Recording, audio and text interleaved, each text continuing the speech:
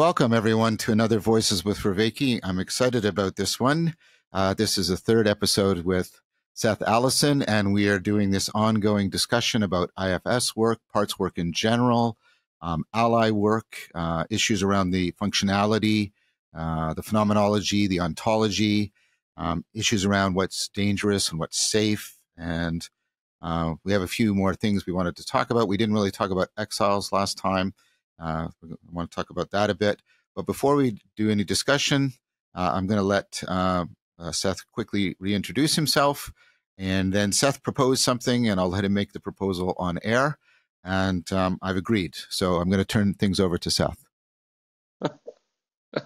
Hi, John. Thank you very much. It's really great to be back again. And I just want to begin by saying I appreciate that although I said in our last conversation that I'm sure Dick Schwartz is not watching, it turns out he was. And he reached out and I just had a lovely correspondence with him. And primarily it was a lot of praise for our discussion and appreciation that we're doing this publicly. He did offer a very helpful couple of corrections. The first one is the IFS concept of self being a kind of a smaller self embedded in a bigger self. So the seat of consciousness that we've talked about is kind of the personal essence of a larger self that is. So there's embodied. A functional relationship between those two. Okay. So, yeah, sort of self and self. I guess capital S might be the interior personal self, and the all caps S, ELF, would be a larger self, probably perhaps similar to Jung's concept of self. Yeah, I would say the seat of consciousness is the I in the I-me relationship of James, and then the self is something like the ground of the psyche, Atman and Vedanta. Very good. I would put it. I love that language. Yeah, I love that language.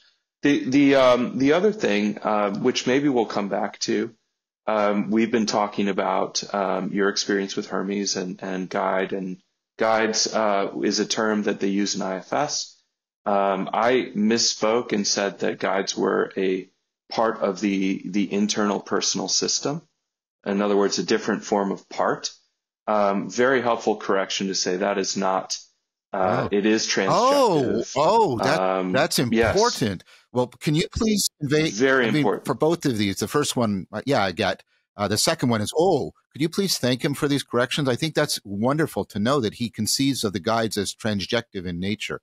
That means there's a potential deep integration between IFS and ally work, at least the way I'm interpreting ally work.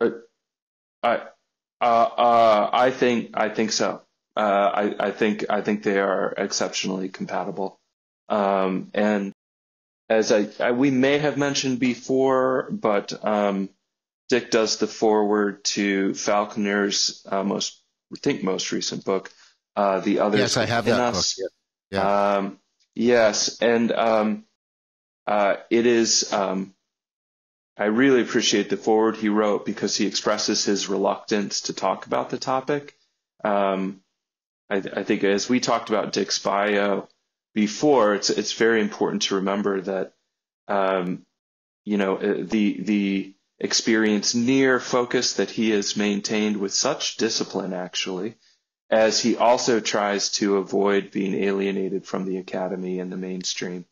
And so he was very hesitant to go there publicly, although I think the idea of guides and by the way, which is fascinating, the Falconer's book is primarily about kind of the other end of the continuum, which would be they call unattached burdens.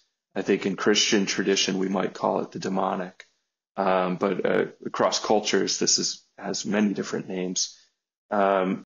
But it is not a part of the system, much like the guide is not a part of the system. So there's kind of a distinction between daemons and demons, if I can put it that way. Yes.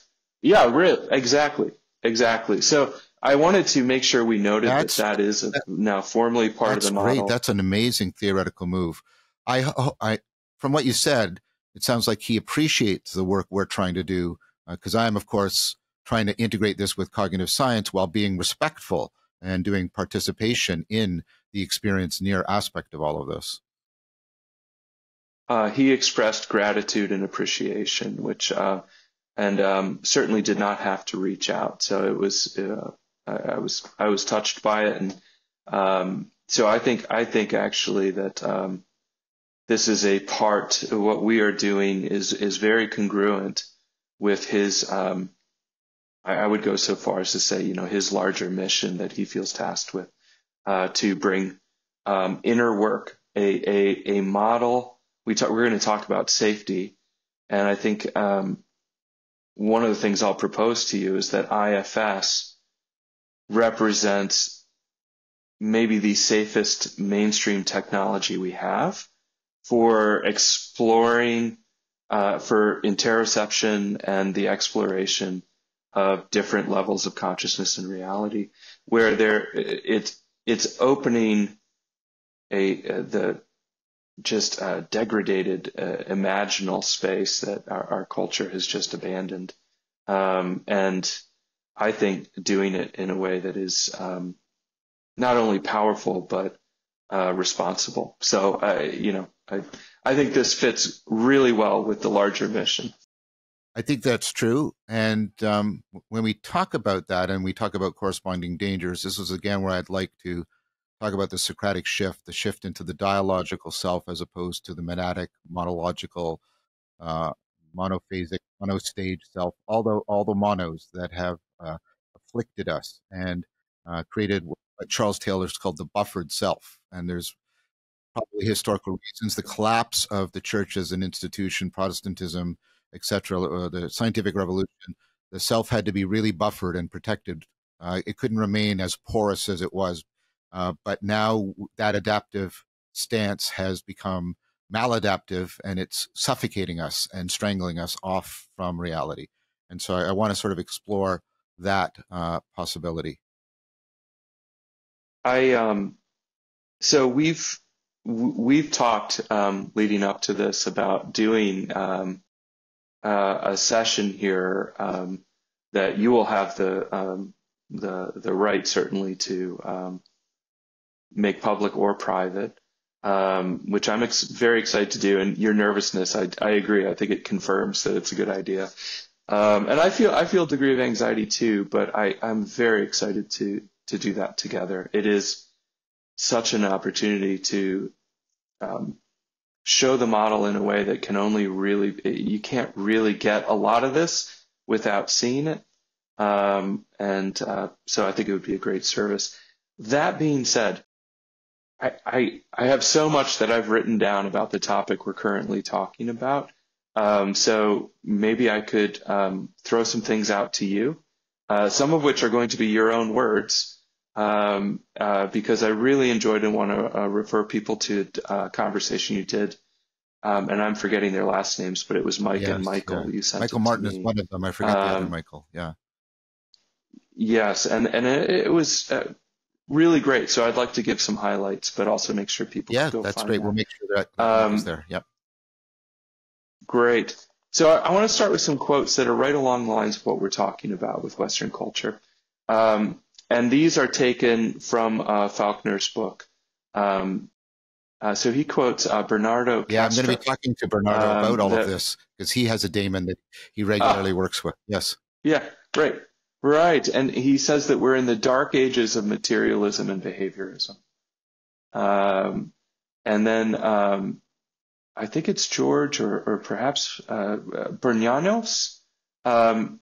You understand absolutely nothing about modern civilization unless you first admit that it is a universal conspiracy against the interior life. And this makes me think of the work that you're doing, which I want to help people perhaps understand the intersection of the pursuit of wisdom with the work of the imaginal that we're exploring here. And the proposal here is that the imaginal, as a way of gaining information and wisdom, is crucial to Yeah, rationality. and I've been making that argument. As I've tried to show, Yeah. I appreciate Corbin's how the imaginal is, the mystical and that, but I think the imaginal, like many other things, like flow and insight, is on a continuum where there is the mundane of the imaginal that is in our everyday experience, like that spirit, it's the experience of the introspective space inside our head. That's imaginal. There isn't a literal space there. That makes no sense. But it's not just fictional because it actually gives us genuine access to our cognition and affords metacognition and rationality. So it's neither literal nor fictional. It's imaginal. And that's just part of your everyday ability as a rational agent. And I'm looking for it here, and I can't. It's one of the poets talked about the secondary imagination and the primary imagination, and I think you're referring to like the secondary imagination. Coleridge had a distinction between fancy and imagination, where fancy is just where you're just playing with, but imagination was the imaginal, very much, Right, and I think a quality of that is that it is a dialogue, that it is relational.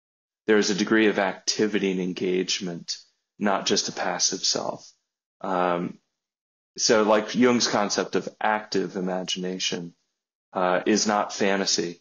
It's the liminal space between where consciousness interacts with the unconsciousness. He called it, I think, the psychoid space, where things are crossing over through the archetypal. So I think Falconer says that we need to learn how to navigate the inner world to increase interoception, right? Which is the looking in, the study inward, our ability to see and interact, and the interact part is key with our inner world.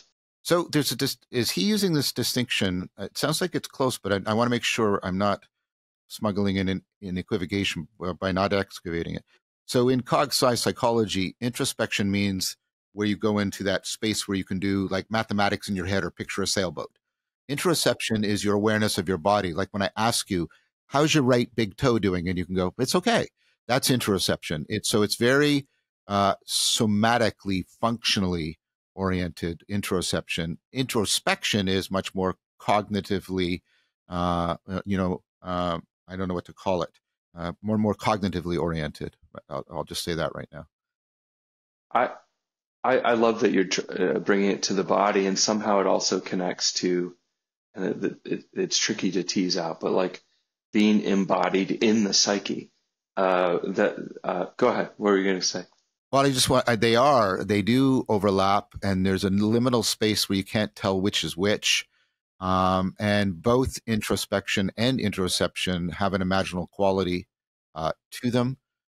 Introspection, very high imaginal. The interoception is closer to detection, but there's still an imaginal element to it because you're still doing predictive processing. You're still taking little samples and imagining the whole from them, all that stuff. Great. So the general sense here, I wanted one more quote for you, is John Keats. When a man is capable of being in uncertainty, mysteries, doubts, without any irritable reaching after fact and reason, he calls this negative capability. I think the Romantics at their best were discovering the imaginal. I think the Romantics at their worst were not realizing the deep interconnections between the imaginal and the rational. Which brings me to danger. There was a great quote. Where is it here? This was in Falconer. The ability to become absorbed in our inner world is, much like fire, a wonderful servant, but a dangerous master. So I want to kind of move in a little bit to some of your work, and I'm gonna kind of frame this a little bit from just pulling out some of the things that I think are. I trust you. Go ahead. So a little context with the meaning crisis. These are just sort of domains. You've called it a wisdom famine. I am adding to that a degradation of our imaginal faculties, an atrophy of our spiritual musculature, a disconnection from nature, but also from our embodied selves, a loss of relational and communal resources and embeddedness, and a loss of our dialogical facility. I think I would just sort of put that as the context. I would add one the thing. meaning crisis. All of that together, please, and brought into a kind of joint attention on the transcendentals, and through that the sacred. Like, this goes back to the fear of the Lord is the beginning of all wisdom kind of idea, where I don't take that to mean fear. I take it to mean something like reverence, that there is always a normative dimension to wisdom, which is moving towards the true, the good, and the beautiful. And that's rationality in the deep sense, the ability to be sensitive to and reliably responsible to the call of the true, the good, and the beautiful, and then through the true, the good, and the beautiful, ultimacy, an ultimacy that we can love. And so everything you said, but held in concert together, sort of noetically held in concert together, directed towards the sacred in that way. Love it. And we don't have much in the way of structures, teachers, pathways, practices that we can call on now. So this is how I frame you're working on and developing an ecology of practice and the work of the Vervaeke Foundation. How do we bring this back? Unfortunately, religion for a lot of us has lost its credibility or lost its safety. That was beautifully put. I just want to savor that. That was so succinct and captures it. It's lost its credibility. If we include in that not just truth but relevance, people, but also it's lost its safety for many people. Religion has, all of the religions have piled up sins, and the good people within those religious legacies are taking responsibility for that. I don't want to pretend that they're not, but nevertheless, there's trauma on one end, and it just doesn't work for me. I know lots of people who say, I want it to work for me. I wish. I mean, in some ways, that's my case too. I feel like Corellian from Childhood's End. I can always point people to their sacred home, but I will always be on the Silk Road kind of thing. And so I just wanted to pause, Seth, and just open that up, expand that, because I thought that was beautifully put. Yeah, boy, what you just shared resonated very deeply for me. In fact, these conversations have caused me to dive into, for lack of a more precise term, and I need something that holds all of this, I'll just say spirituality, in a way that I wasn't sure I would ever be able to again. I grew up, I think we both grew up in conservative Christianity. For me, it was evangelical Christianity, and some of the splits and the disavowed elements of humanity that I grew up with there, I found deeply wounding and even traumatizing, and my psyche has been so bent and twisted around some of the unhealthy interpretations of Christian tradition that I had to throw the baby out with the bathwater for a couple of decades. And I don't know if I'll come back to it, but I'm just in the last couple of months beginning to feel like, okay, I'm going to have to, I think I'm called to a path back, but probably not to anything that I would recognize as Christianity from my past. And actually, it feels like creating a new path, and yet probably more than anything, discovering a very old one. That's exactly what the Silk Road is. Yeah, the Silk Road allows, nobody lives on the Silk Road. This is like C.S. Lewis's hallway Christianity. Nobody lives in the halls. People live in rooms, but you need the halls, right?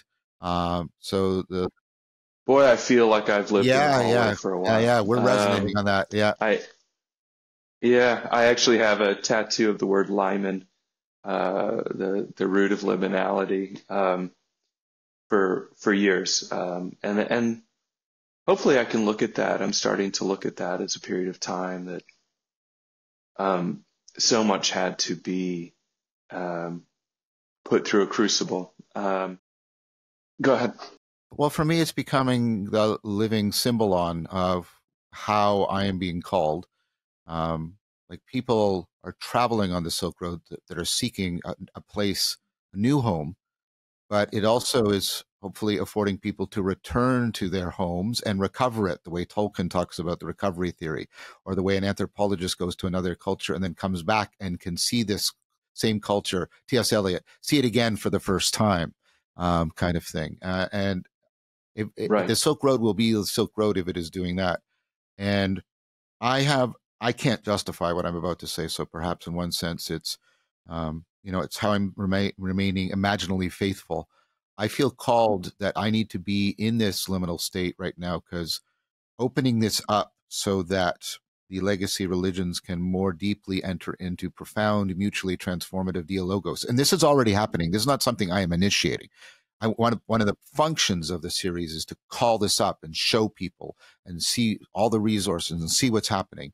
And the Vervaeke Foundation is committing itself to trying to explicate this, foreground it, elucidate it, make it available for people. And so, and this comes out of discussions with Hermes, I've come from grieving my liminality to I was always in one discourse with Hermes, it's like it really bothers me that I'm almost. He said, "What do you mean?" I was like, "Well, I'm sort of almost famous, and I'm almost this, and I'm almost this, and almost this." And he said, "John, I don't know if I mentioned this to you." He said, first one thing he said, "Well, that's great because almost famous means you can interact with the famous, but you're protected from the temptations and corruptions." And then we returned to this again, and I said, "There's still something." And it was like, yeah, because you don't get it. You need to be almost because a traveler is almost. You need to travel the road. You need to be almost right now. Don't know what the future is, but right now you need to be an almost. You need to accept it. That is your calling. That is what you need to be and you need to do. And when it moved to that, it was like, and I was really in a tough place because and I've had one conversation we're going to publish and a private one and then a public one we're going to publish and doing another one with Jordan Hall. Jordan Hall's conversion really really impacted me. There was a lot to sort through there. And I mean, part of it was, a feeling of abandonment. He and I had been brothers on this path, and he suddenly has found a home. And I felt, right. But of course, I love him as a friend, and I want the best for him. And we are trying to see, does his current project and my projects, can they still enter into dialogos with each other?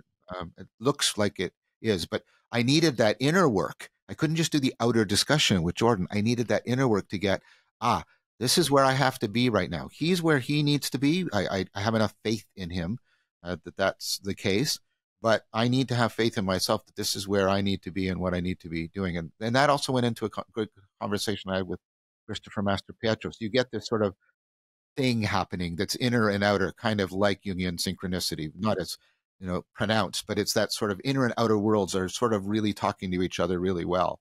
So I just wanted to relate that,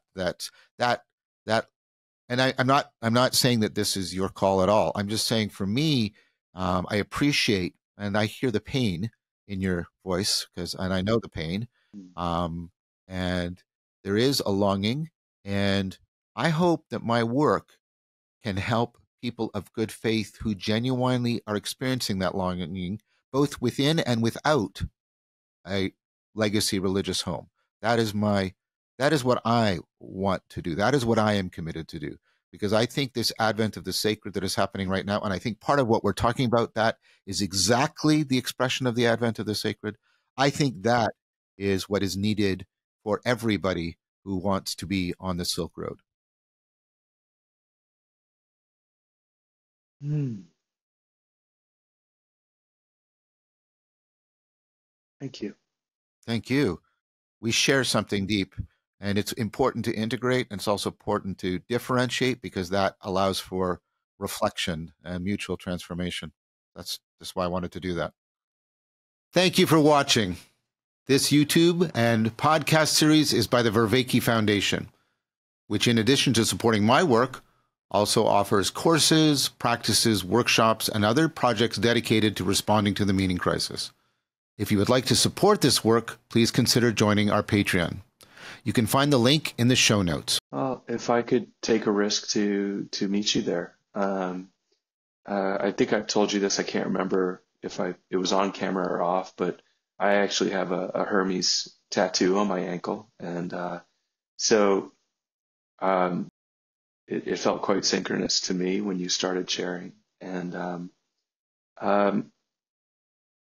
the grieving that you mentioned, to me, part of entering liminality, which I did not choose to do, and I don't know that any of us would ever choose to do it, was the grieving literally and figuratively, the many-leveled grieving of the loss of home. Yes. Yes. But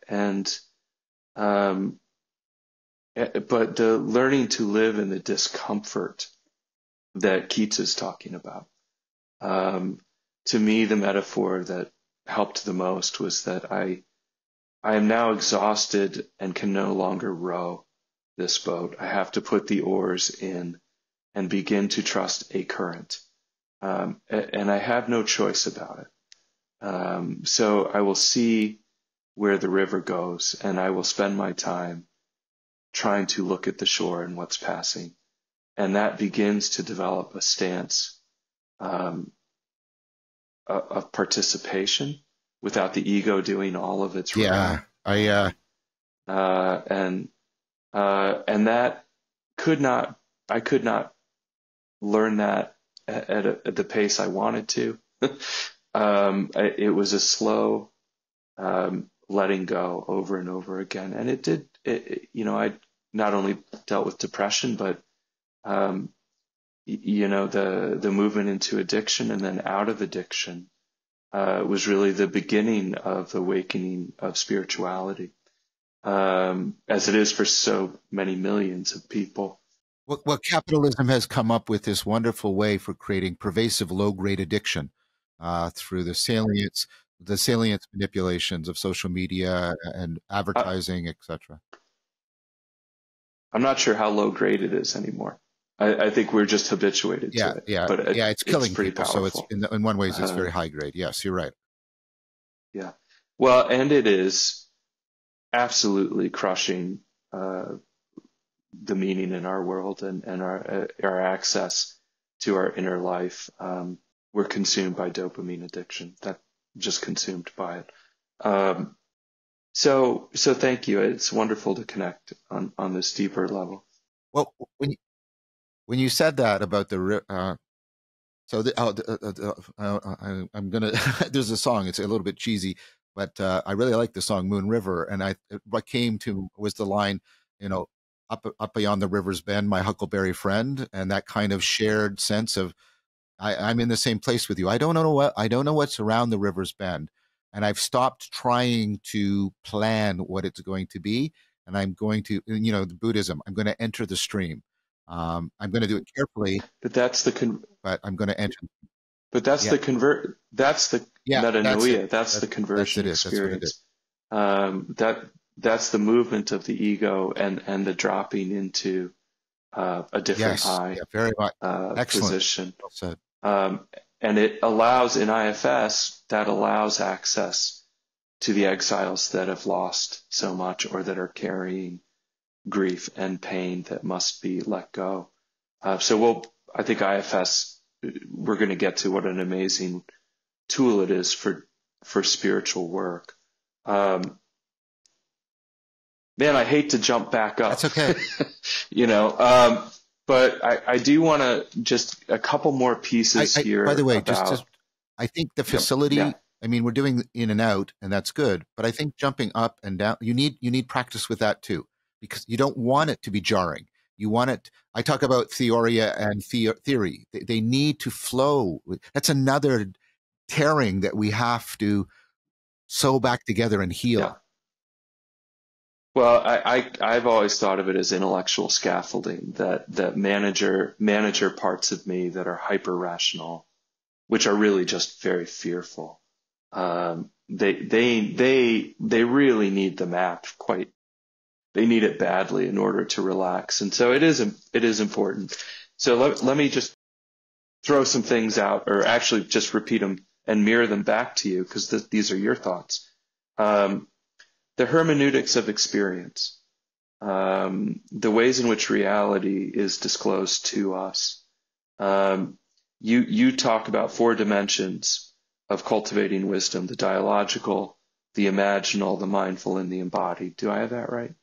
Yes, that's correct. Dime. Yeah. Did what work with that with Nathan Vanderpool? Yes. I love this. And those almost act in my mind as the categories that we can use as safeguards as we enter into spiritual practice. That's the intent. They're all domains in which we can cultivate being reasonable, right? Looking for self-deception, properly proportioning our salience, taking the right perspective, assuming the right responsibility and role. They are all ways in which we can bring reasonableness to bear on what we're doing. So let me read some more of your thoughts to you. So I want to set the context again, that we're entering a period with psychedelics in particular, but also the field of psychology coalescing around a dialogical self. Altered states, experiential modalities, psychedelics, these are profound opportunities for confronting the meaning crisis as we set it up earlier in this conversation. I'm going to assert that our primary problem here with these experiential learnings is that we lack structures to hold the process of integration, not the doing, but the after, the integration work. And I think the integration is what's important. The integration is important. It's more important actually than the experience itself. That's what I meant to say. It is more important. And the integration is in both of those dimensions again. How well does it integrate with many domains broadly and deeply in your life? How well does it transform many levels broadly and deeply of the psyche? That's the integration. And you are absolutely correct. Our culture gives us precious little on both of those. And even more importantly, not only both of them, but how they are properly coordinated and speak to each other in a self-correcting fashion. Oh, this is going broadly and deeply. Yeah, but it's keeping me locked in this one level of the psyche. Oh, that's a little, oh, it's going so much inside of me. Yeah, but it's not transferring into your life. Think about that, right? So what the poet and the artist do is they have the equipment and the musculature to dive deep, the canaries down in the coal mine of the psyche, but to excavate and bring back for us. And I think, my experience with psychedelics is, it gets you down there. It gets you down there. But the challenge of bringing it back up is profound. It's easy to take psilocybin. It's not difficult. It is very difficult to bring back what you learn and to integrate it. I agree. And in our culture, again, super salience of the intensity of the experience that can be consumed, very little attention to the cultivation of virtue. Right. So you have these two axes of intensity, right? We talked about this back in our attachment talk of the cog side processing, but the linear integration of if this, then this, then this. And so bringing this and this together is hard work. Very. And you need a framework. And it cannot be done. It can't be done alone. And so whether it's the intellectual framework or even better is a relational dialogical framework in community, I think is the safest way to proceed with this stuff. And the most I call it a sapiential framework because I think the word intellectual, it's the right word if we use it the way the Neoplatonists used it for noesis, but we don't use it. Sapiential? Yeah, having to do with wisdom. It's an actually word. It's an archaic word, but I'm trying to bring it back because we need an alternative word to both intellectual and spiritual. And this word, I think, is it is a real word. um, I'm going to add it. I'm going to add it to my Vervaeke dictionary that I'm yeah. beginning to write. Um, so let me give you some things that you said with Mike and Michael that you laid this out really well. You quoted or summarized Drew Hyland, Platonic scholar. We are simultaneously finite and capable of transcendence. If we embrace our finitude, or if we just embrace our finitude, we fall prey to despair and servitude.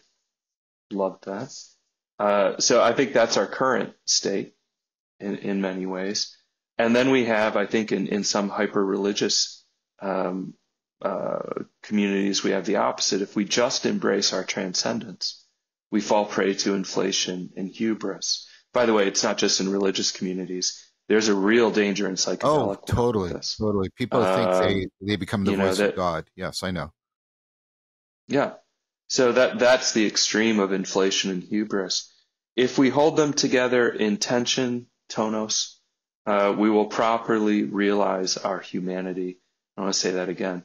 If we hold them together in tension, our finitude and our transcendence, we will properly realize our humanity. The middle path is to live in tonos.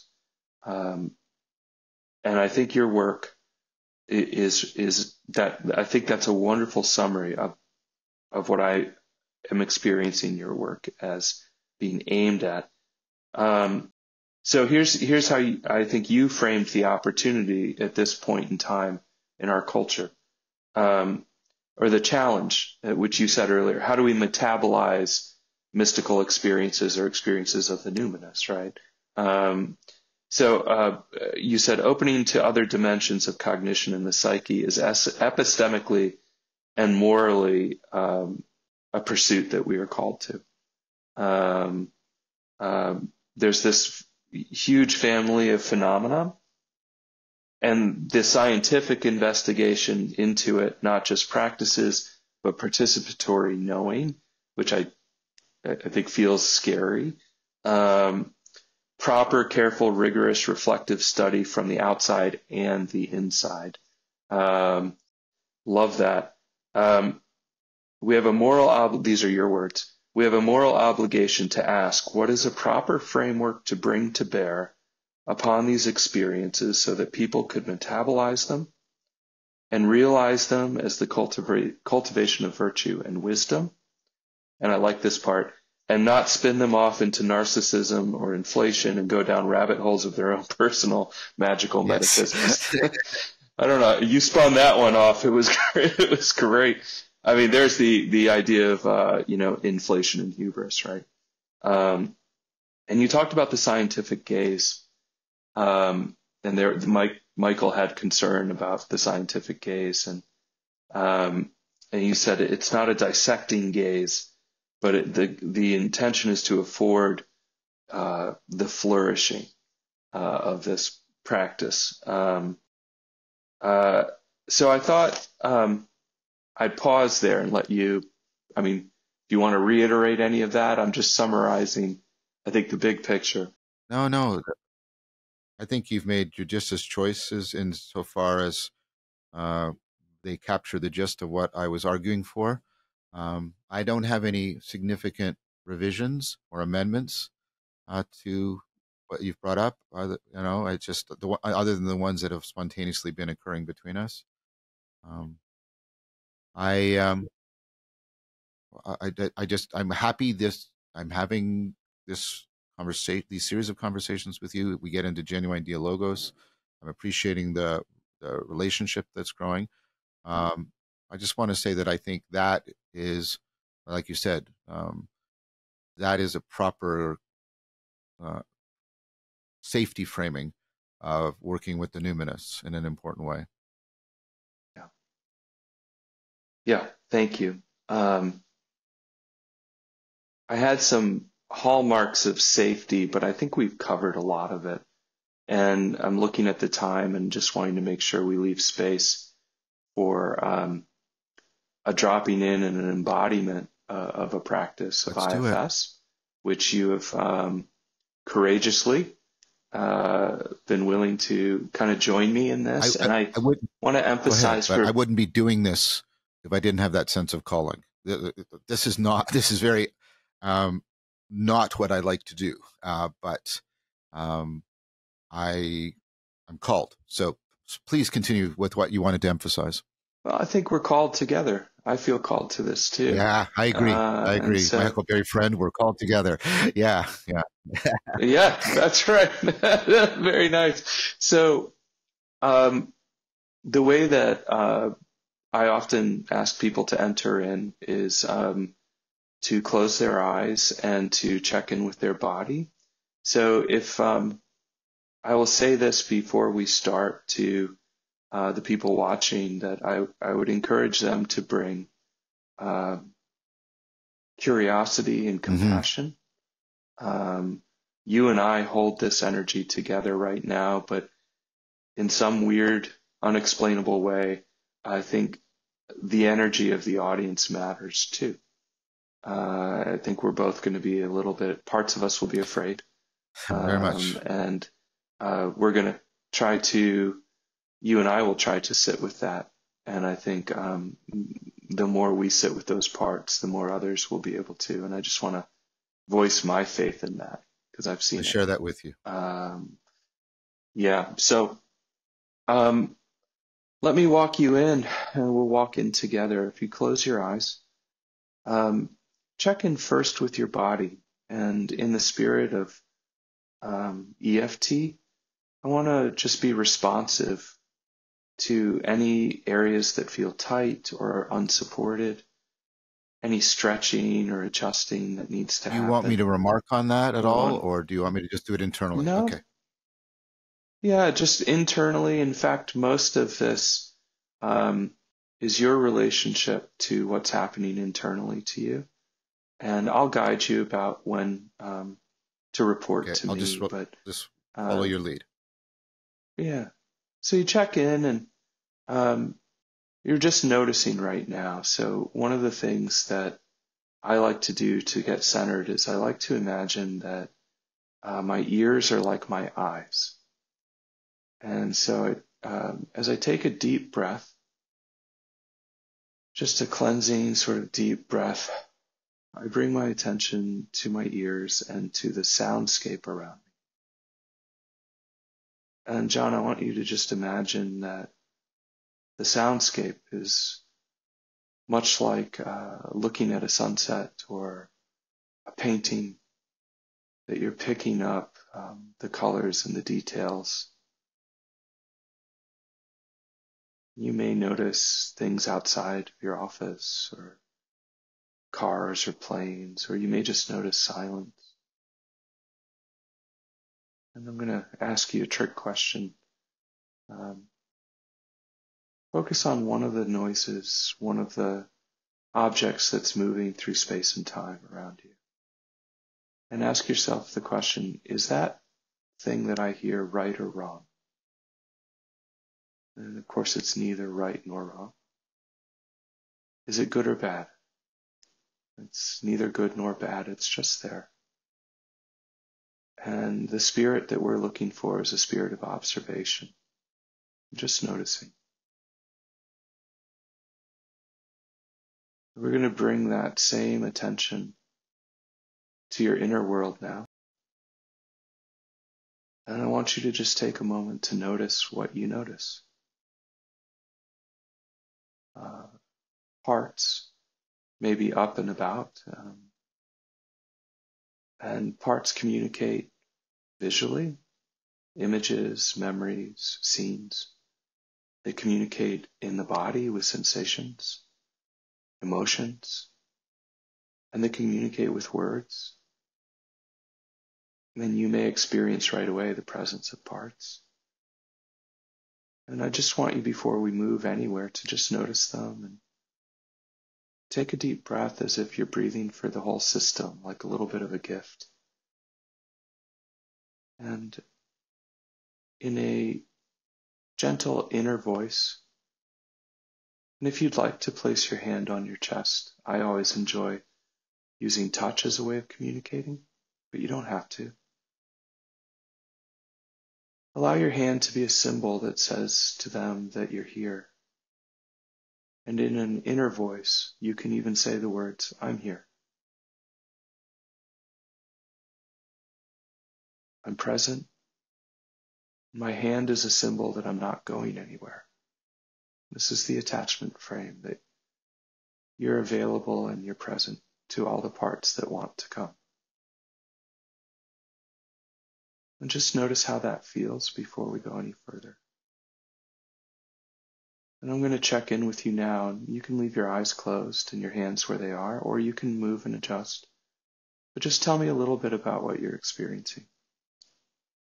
I'm experiencing a presence that's very familiar. It's the yeah guy. Yeah. This is all bullshit. Yeah, Right. it's just going to be over soon. This is just a waste of time.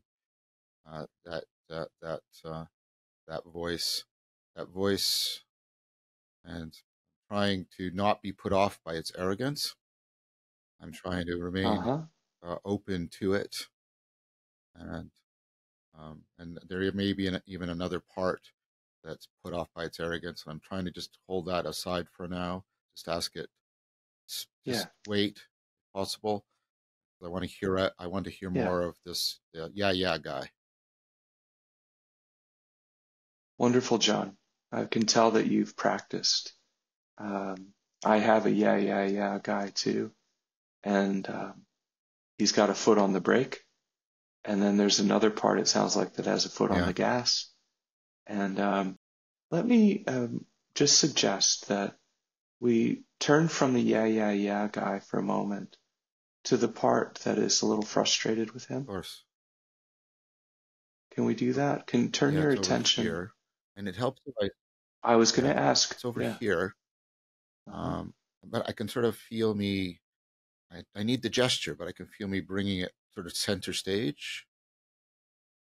And Wonderful. Now just take a moment slowly to be with that part.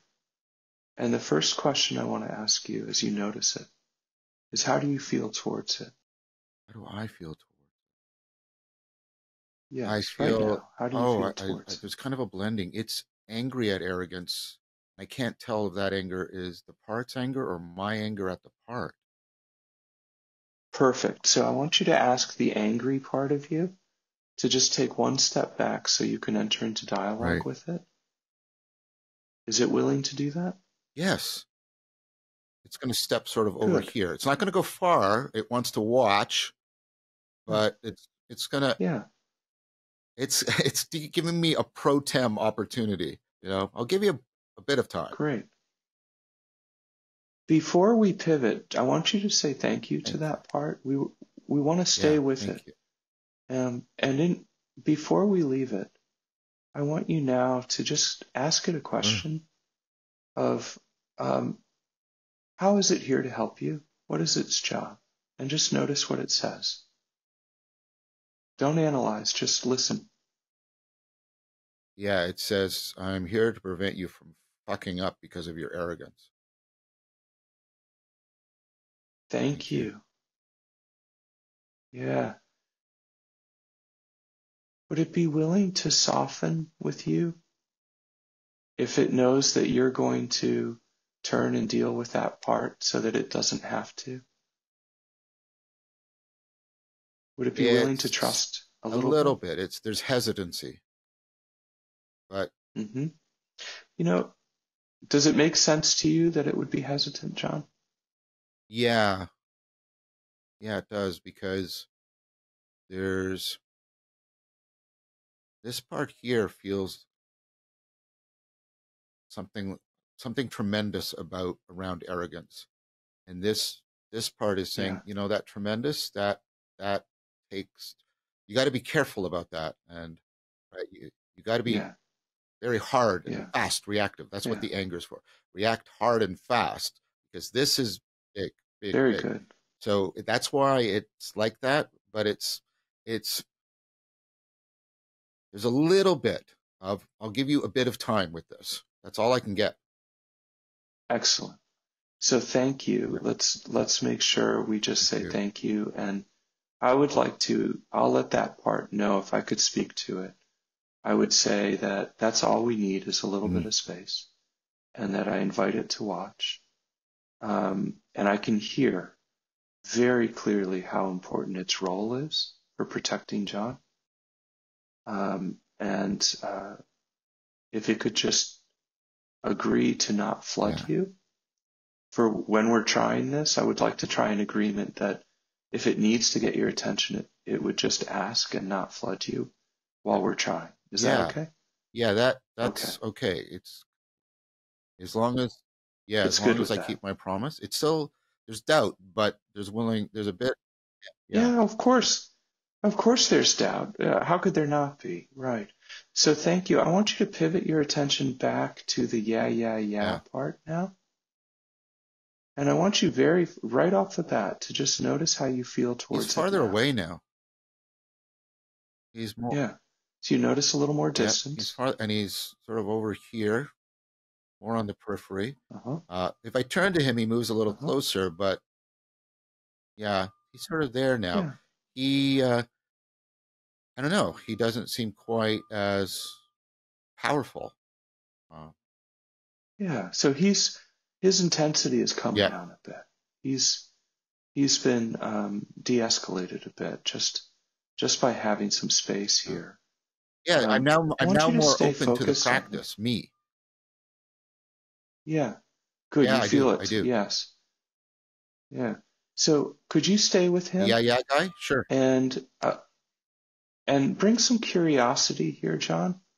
I want to listen to him, and I want to understand what it is he's worried about. Could you just ask him and hear what he says? That's easy. He's the yeah because he wants to dampen things down so we don't have to have he wants to make things boring so I don't have all the intense emotion of this other stuff. He calls it this other shit. He's a little bit still.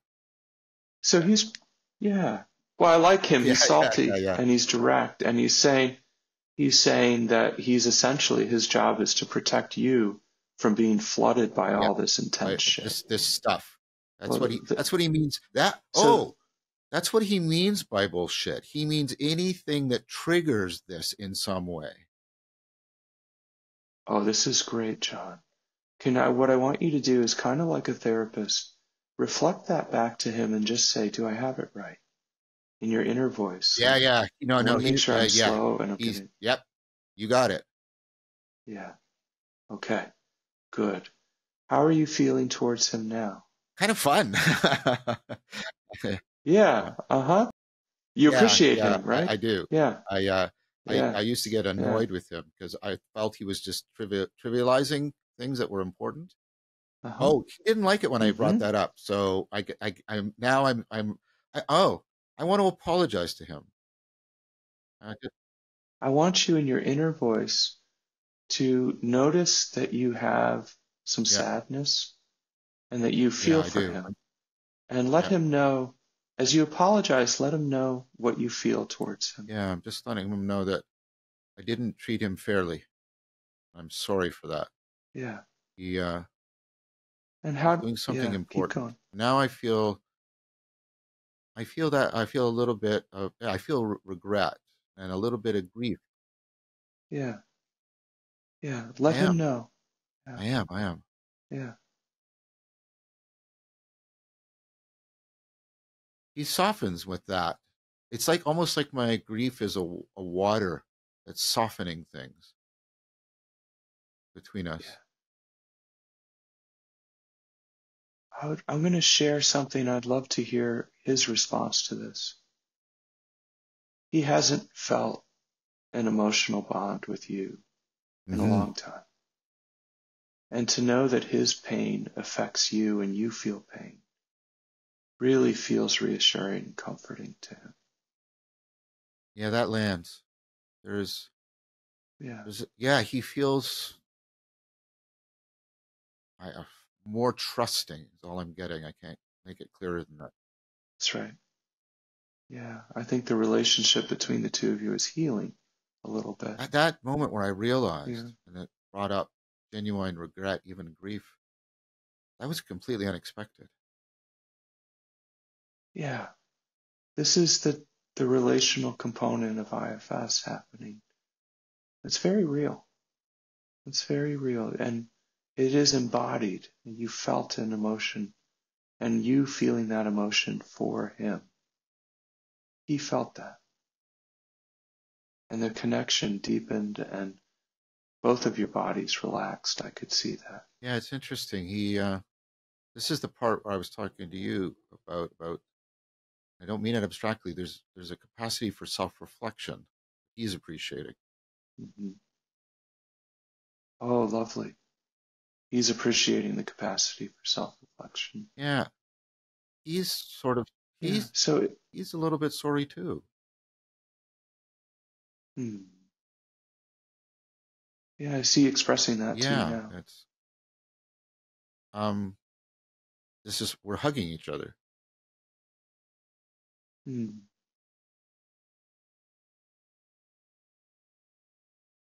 It's beautiful, John. Just telling that I'm telling him I really care for him. Yeah. That's really beautiful.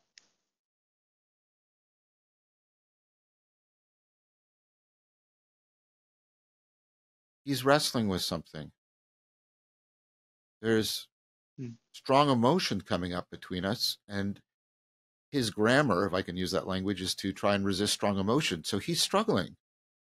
Yeah. I'm just trying to just be with him like you are with a friend who's going through something. I get the struggle. Yeah.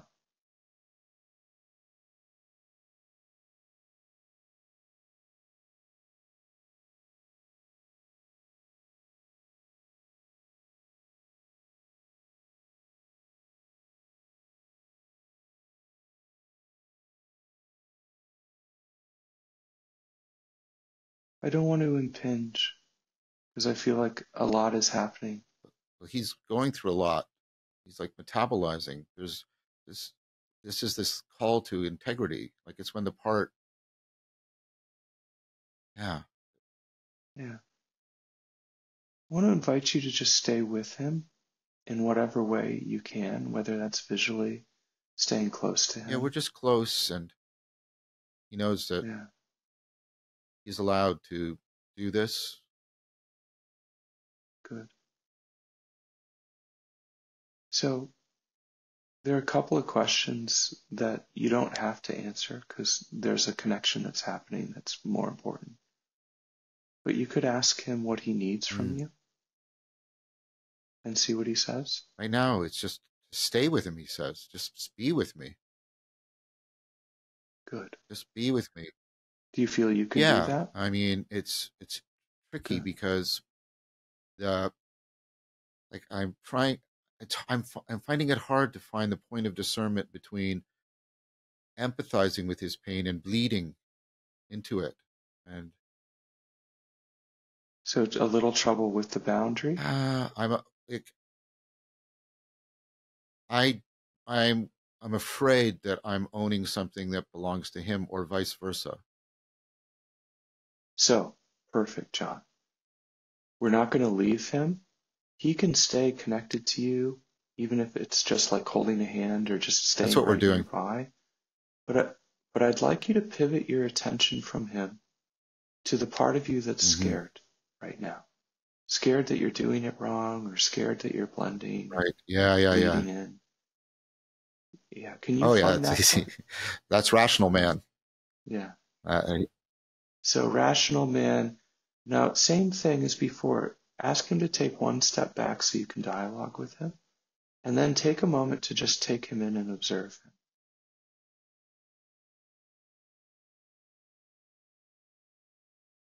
What does he want you to see? Just ask him, what would you like me to witness? And see what he does. Well, his initial response is, there's not enough theory here. That's what he initially says, right? Of course. Of course. So theory is the way he keeps you safe. There's not enough theory here. This is going off on all these directions, and And he's he's starting to do this very analytic. He's starting to list like this and that. Uh-huh. Yeah.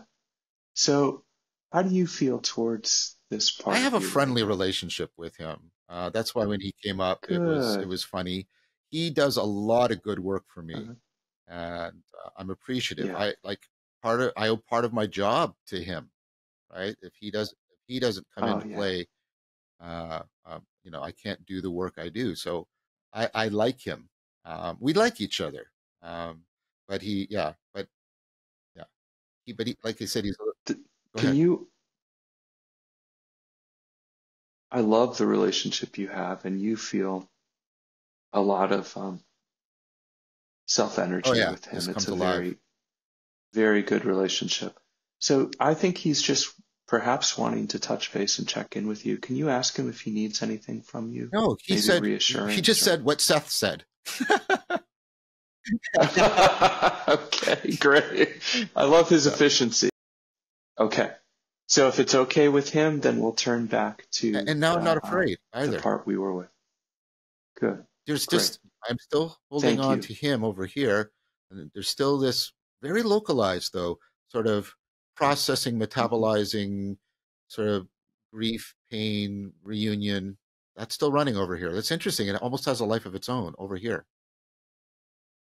Yeah, the relationship Yeah, continues even if you're not yeah. paying attention to it. That's a great observation, John.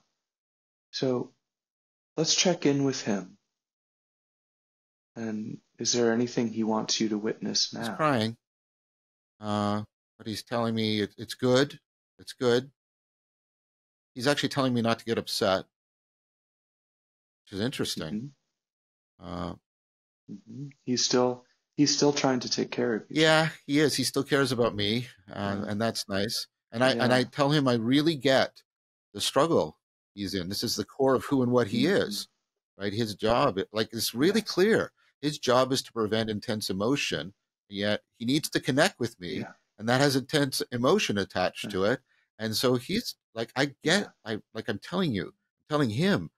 Sorry, I switched to talking to him directly. Yeah, Yeah, it's I fine. get it. I really get it. I get what you're wrestling with, and I'm here. I get it. So good, John. So good.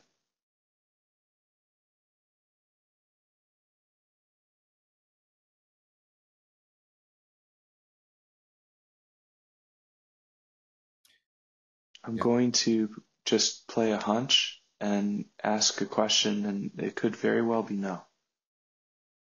But would he be interested in going with you to a safe, secure, different place inside of you? He, yeah, he doesn't Just want to to, do that. he wants to He stay wants to where he stay is. where he Okay. is No because problem. he's on the edge of what he can handle. Perfect. So I want to let him know, and you, that we are going to respect his Yes. boundaries. And when he feels like he's at a point of saying stop, that is totally what we're Right. going to do. All right. I've let him know. Okay. And I'm just going to hold this space with you and allow that to take whatever course it wants to take inside.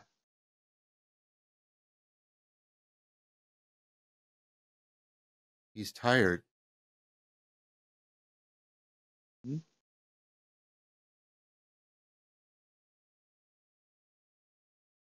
He's processing and bound up. He's tired. Hadn't got that sense until now. He's really tired.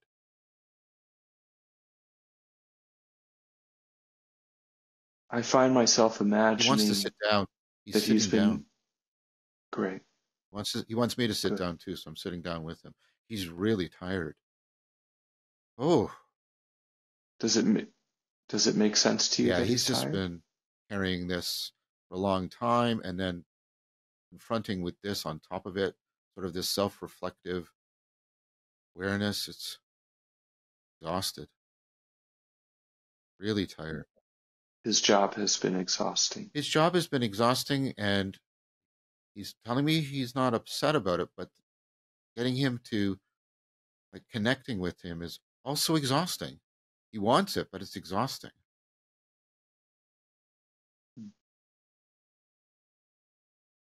So he's been in a bit of a double Yeah, bind. that's exactly it. Boy, that landed. And he feels like he's struggling. He's been struggling against that. That makes Yeah, there's a sense. little bit, I can hear a little bit of intensity in there, his voice. Mm. Powerful for him to have that Yeah, need. it's like there's this image of almost like, I can't quite draw it with my hands, but like there's this rope, this twisting upon itself rope thing that's binding him and I and himself in this, like he's trying to articulate it with an image. The double bind is exactly right. Good.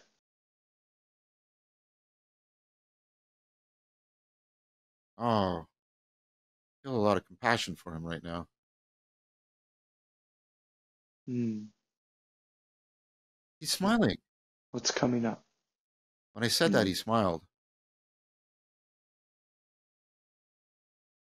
Oh, some of the negative affect is calming a little bit.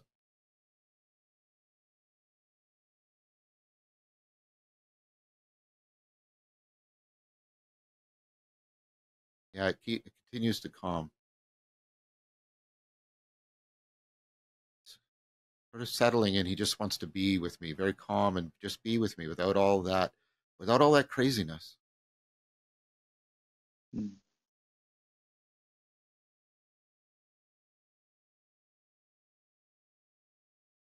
What I'm getting, John, is that maybe for the first time, it feels safe for him to be connected with you and to not be scared of getting flooded by all the intense Yeah, stuff. yeah. There's a bit of a sense of confidence. You said that there was the negative affect rose a little bit, Mm-hmm. but it didn't go. It just went. Then it sort of hit that that confidence, that shared Yeah. faith. He likes that. He likes me saying that.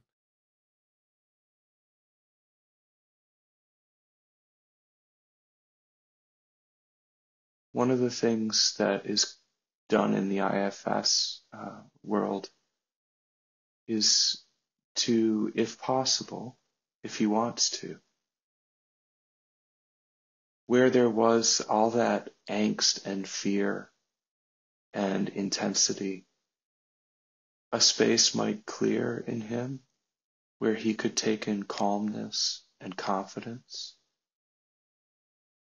and breathe that in and feel it in his Yeah, and he body. wants to get up and move around a little bit. Wonderful. Huh. He's sort of dancing. Hmm. Still hurts a little, but he's dancing. Breathing in creativity and expression. Yeah, he's kind of. He's Oh, he returning. wonders what's next. He's returning to play Yeah, now that he's free of the job he wasn't supposed to have. He can become embodied as a natural being that has its own organic nuclear agenda, right? So what does he want well, to I had to do? hold Rational Man off for a sec. He came in. Yeah, yeah. Sorry. He came, Yeah. I think I yeah. brought him in. Well, okay. So, well, Yeah. this needs a label. This needs a name. We got to put some concepts on this. And I'm saying, not yet. Just, I'll give you time later. I Can promise. I, Yeah, could I, yeah. that's right. That's exactly right. He's going to come and get his turn in a minute. So if he He could did. step back. He did. Like I Yeah. said, he and I Okay. have a Good. very good working relationship. Great. Yeah, and when he stepped back, again, even more calmness here.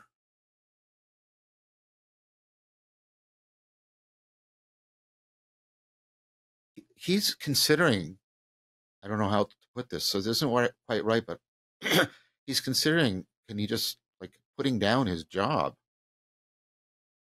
Like he's really Mm. open question. Is that possible? Yep. I tell him, So he's yeah, contemplating it. I just, Go ahead. I said, I think it is. I'd like to help.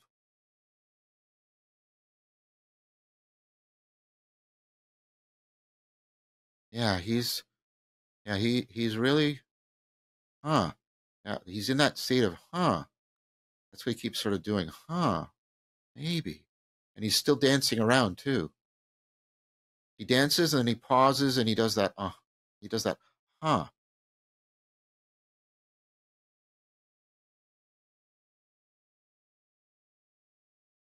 He's feeling Yeah, into it. he doesn't want to rush, that's for sure. Well, that makes sense Yeah. to me. Yeah, me too. Yeah. Me too. Yeah.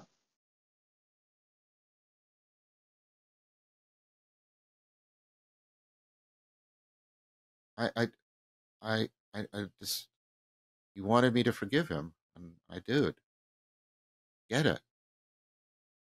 Okay. Mm. Mm.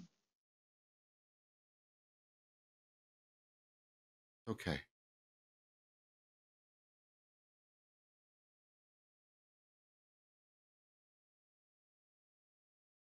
He really needed to hear that.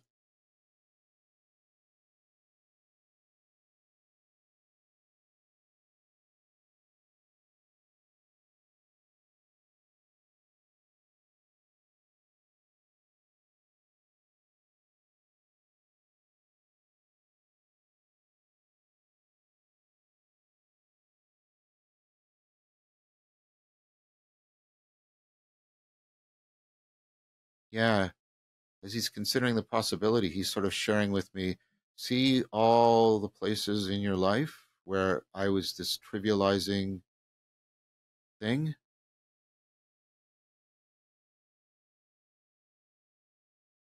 He wants to make sure that I'm fully appreciating his job, what he's been doing.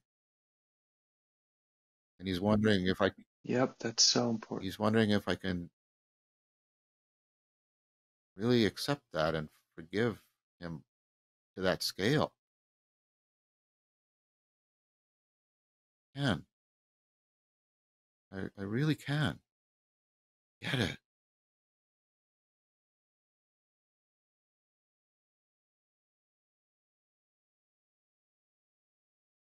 Smiling.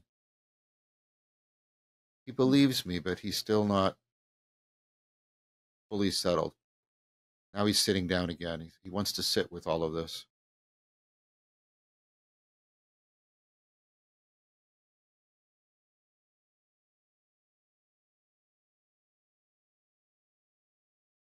Sort of getting a thing from him of, that's enough for me. I don't want to do any more. Yeah. Well, he has done an amazing Yeah. amount of Yeah. work right now. Yeah, I mean, really amazing. This is a point where we can just remind him that you're not going Yeah. anywhere and that he can reach you Just knock whenever on he the door. wants. On the door. That's it. And we want to make sure we're clear about how he can connect with you if Yeah. he needs you through your body, through emotion, but through words would be great too. Yeah, I'm letting him know. Good. So he's asking if I can just leave that little bit of energy running for him so he can keep processing it. I said, that's fine. Wonderful. And just if it feels right to you, John, you could let him know that you'll check back in with I him will. later. I'll check back in with you. Okay. Yeah. You're doing. And you can say your goodbyes in whatever way you want to. And then when you're ready, come on back here.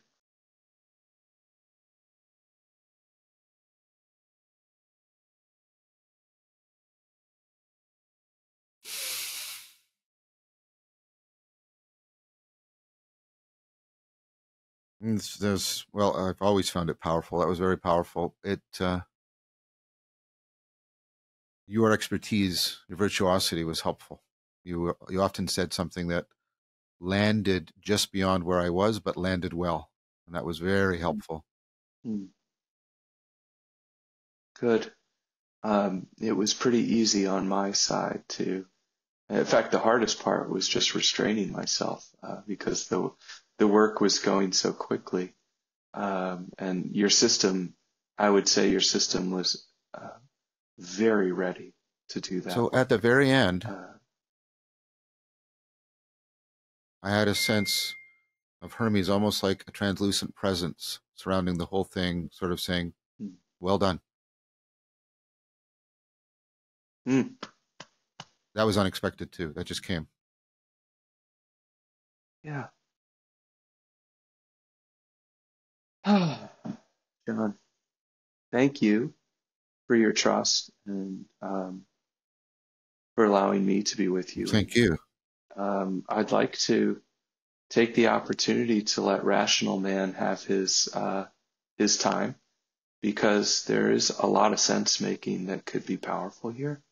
But I don't want to do that at the expense of the connection that you just established and the experience you're having in your body right now. So maybe we start with just checking in on how you feel. So I really, really good. And then right here, this little tiny sort of running that's happening, and it's him. It's not pleasant, but it's not distressing to me because, yeah, there's a moment of sort of friendship there. I could feel this is just the metabolizing going on, just metabolizing. You just keep checking in with me, and yep, I will. Uh-huh. That's great. That's great. It's I love your interoception. Well, you have really developed your ability to stay relational and dialogical and present. Learned it from Socrates. And Learned embodied. it from Socrates. So, pretty good teacher. So I want to take the risk, and you tell me and interrupt me at any point if it feels like it's not going intuitively where you would like to be.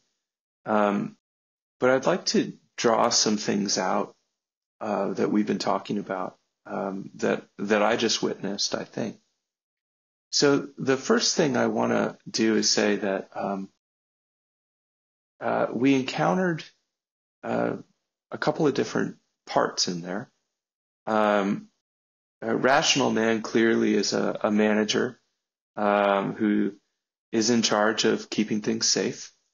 And we also had this frustrated part that I think is a manager that seems to be also charged with keeping things safe. And I think we had a bit of a firefighter there in the bullshit detector, who both was trying to keep, in a manager way, trying to keep you from being flooded, but also responding to the flood when it would happen by kind of trying to cut it off and call it out. And what happened is, as you brought what Schwartz calls self-energy, which we first had to clear other parts, right? Yeah. We had to get them to give you space so that you could be with him. And people will have noticed, as soon as they gave space, we didn't have to do anything. You turned back, and the relationship field had changed. He wasn't flooding you and super close. He was a little further. Your system was deactivated, and you were present and curious. And the relationship dynamics just took hold. And I would say this is where, from my perspective as an EFT therapist and an attachment-based psychotherapist, we watched a beautiful scene of attachment unfold, where it was nervous system to nervous system. And so what I was trying to draw out was that connection that you felt emotionally to him. And I wanted him to see it and feel that your system was connected to his. He felt pain, you felt sad about it. Yeah. And there's a natural, so when we work with couples, primary affect, when it comes up, when I see my partner who I love and my whole world depends on hurting, some kind of fear comes up in me and I want to make it better. And I feel sad that they're in pain. that is trustworthy because that can't lie. That can't be untrue. That you can't have those automatic responses be feigned. And so that gave him an opportunity to experience something that is truly trustworthy between the two of you. And he began to soften. And as he softened, we had grief, but we also had the possibility of something new emerging. And I agree with everything you said, but there was, and I wasn't imposing it, there's a Socratic aspect of him coming to try to live by the principle. Like that's when he got into the double bind. That's a Socratic aporia, right? And he got into, there was right? And that was I thought really important too. And the part of me that didn't want to do too, I like, part of what I've been learning in my practice is to stay with aporia rather than try to, and that's rational man coming in to try, let's get this, come on. Like, and no, let's hold that back. Stay with the aporia, really stay with the aporia. Give it some autonomy. Let it unfold as it needs to. Or in this case, what I heard was he began to try to work with a symbol of a dot. Yes. And that something needed to loosen and kind of become untied. I think he came to the possibility that emotions are not inherently dangerous. That's that kind of realization, and that he actually wanted an emotional connection with me. And he was yeah. So that is no. Please finish. To me, that felt like a profound moment because it was him like getting it. Like he was like, it's like the existential confront. He was confronted by, a kind of inner contradiction. Like, no, I want an emotion, and it's not. So it can't be that they're inherently bad. But my job is to dampen down emotion, and that was the knot. And I felt that, and I've had, I'm surmising, because now we're doing theoretical reflection, that my practice in dialectic of dialogos of being apophatic and staying with aporia came in to help me there, because it helped me also keep rational man over there. And it helped me, okay, I can't unravel this for you, right? But I can be here with you and say, I'm going to support you and empathize with you as you try to do. Even as I'm saying that right now, this is getting calmer. So in IFS, we'd say that's self-energy. That compassion, curiosity, courage, creativity, calmness, connected. That's the Socratic spirit for me. Well, and there are 5, I always forget there are 5 P's as well as the 8 C's. And I wrote them down here. Patience, perspective, which I think is a lot of this.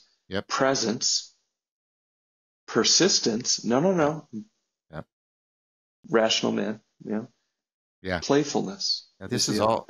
Yeah. And I think this self-energy can be helped by people if they have a practice of internalizing a sage.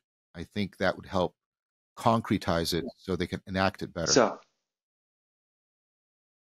this is the guide idea, and that your attachment with Hermes, not a coincidence that appears at the end, as he is he's blessing. Very much. That's the word. That's the word. Exactly. I feel very happy right now. Isn't that lovely? Can I just, one thing that I really want to kind of draw out here is we talked about parts having attachment styles. And I heard an anxious attachment style. I think that lands perfectly. And the was his dropping into security. Maybe for the first time. I love this.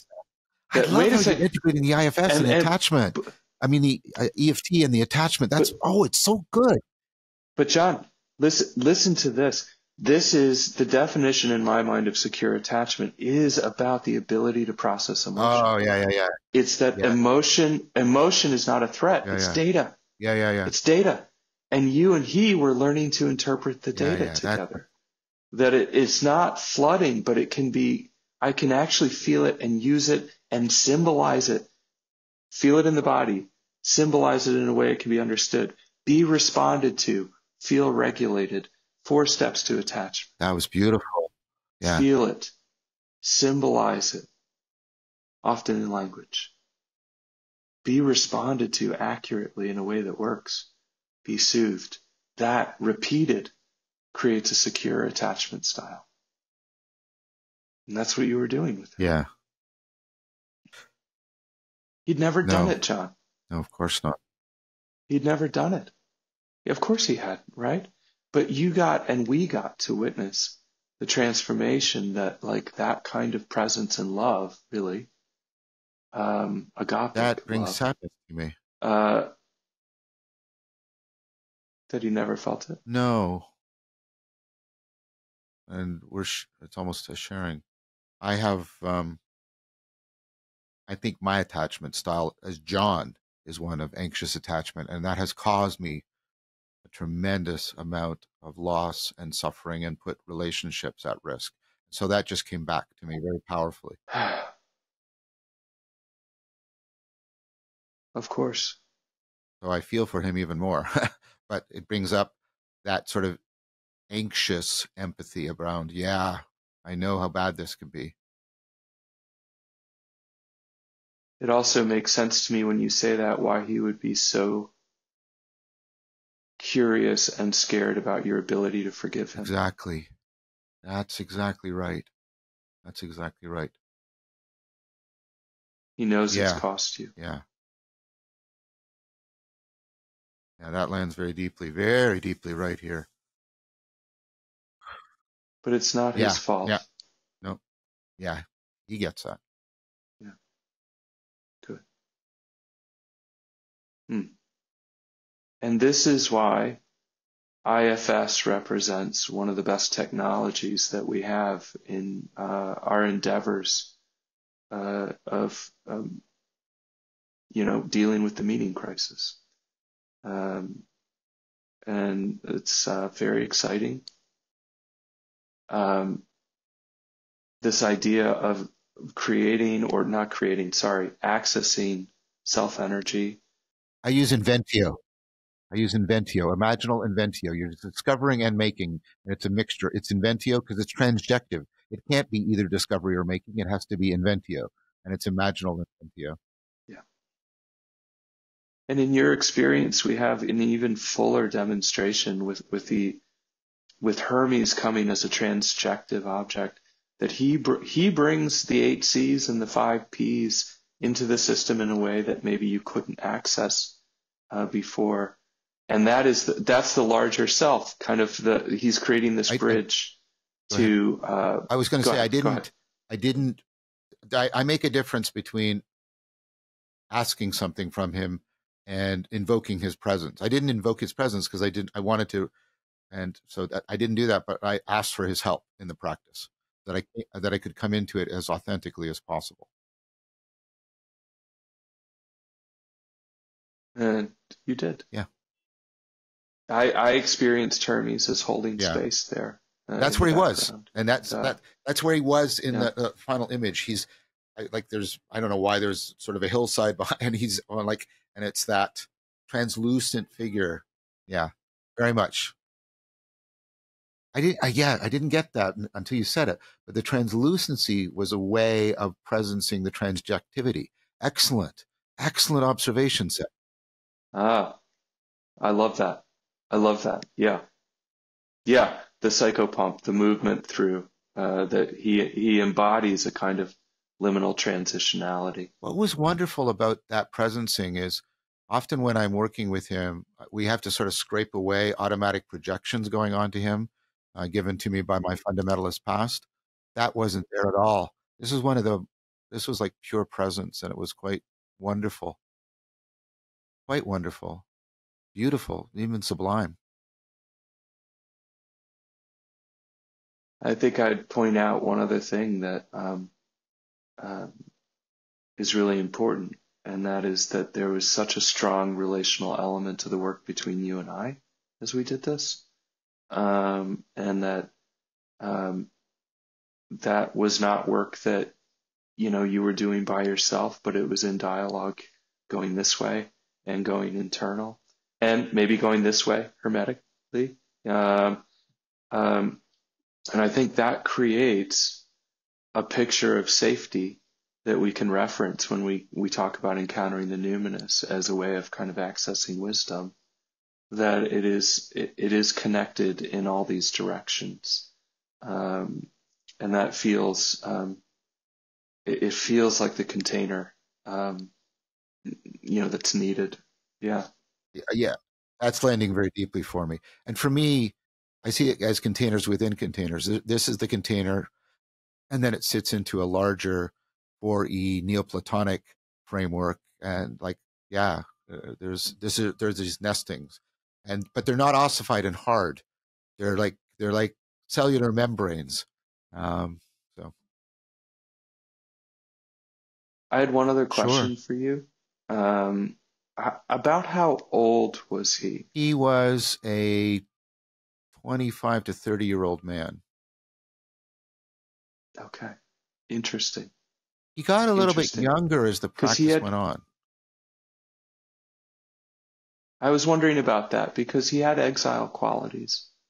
And we haven't talked about exiles, but he was clearly carrying a lot of pain and exhaustion, guilt and anger and sadness, a lot of like the anxious Yep, attachment stuff I think that's accurate. that Yeah, he began to release in his it was way. interesting. I kind of wanted to go that way as John, but no, that wasn't going to happen. That was not going to happen.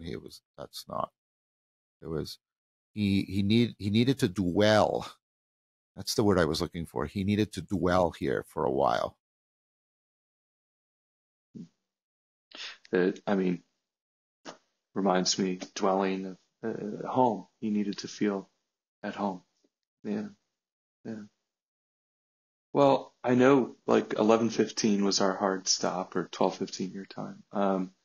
You normally give me the last word, but I'm wondering if you would like it. Yeah, let's break with that tradition just for this one time. First of all, thank you for that. And I think the integrity of the practice as a container and as a vehicle is both a container and a vehicle. Um, I think that was apparent. It was spontaneously there. I didn't have to force it. It was Tao. It wasn't right. And um, it's important to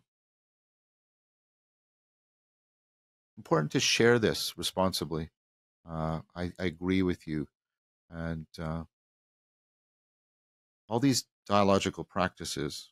I think. Well, we'll talk about. I want to talk about them now. I want to talk about the next. What does that mean?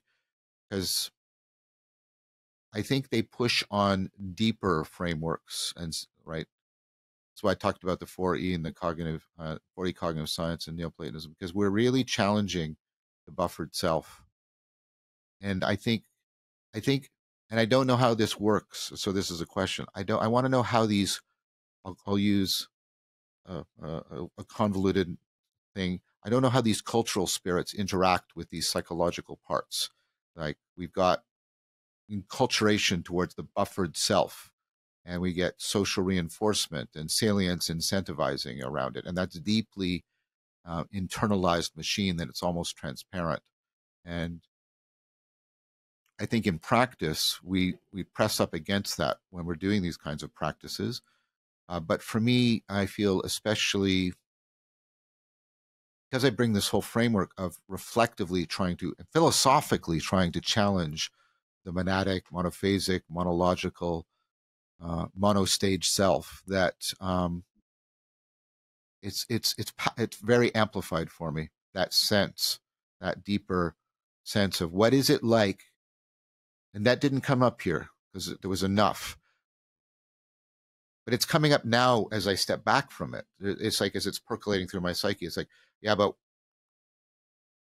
like, what is it to challenge that cultural spirit and challenge it in a way that integrates with what's happening with these psychological parts? That's a question that I have. So what I'd reflect is I feel like Rational Man Yeah, is excited yes, and yeah. and is now, we talk about, I think the theme for today was that the imaginal is crucial Yeah, to yeah. being rational, and he's picking it up. I feel like Yeah, he is. Yeah, yeah. this practice you just engaged in has clarified something for him, that he now has sharper I questions he think that's wants to exactly right. ask. I think that's exactly right. Hmm. Okay, my yeah. Isn't that something? Thank you for all of this, and we'll set Oh up yeah. another episode because I do want to explore some of these themes around danger and framework and cultural spirit versus psychological part. If I could just coin those terms as to hold two things conceptually different for a while, Oh yeah. and so I invite you to come back for a fourth episode. Oh, John. Well, I tell you, yeah, I thank you, and I would love to. Um, it's wonderful to dialogue with you, and it's a gift, and I'm very excited if you choose to share it I'm going to upload this. I'm going with to the upload this. audience. Wonderful. Um, I know this may seem like a very shameless or shameful plug, but because the spirit of this is to uh, promote these practices, we are going to offer the attachment workshop and the IFS workshop again through That's a Vervaeke Foundation, Yeah, coming up in please, yeah, April and please, May. everybody, you see what this Yeah, can do. Okay, so you've got an amazing opportunity with Seth. Please make use of it. I'm going to end the recording here, Seth. Thank you so much. thank you, John.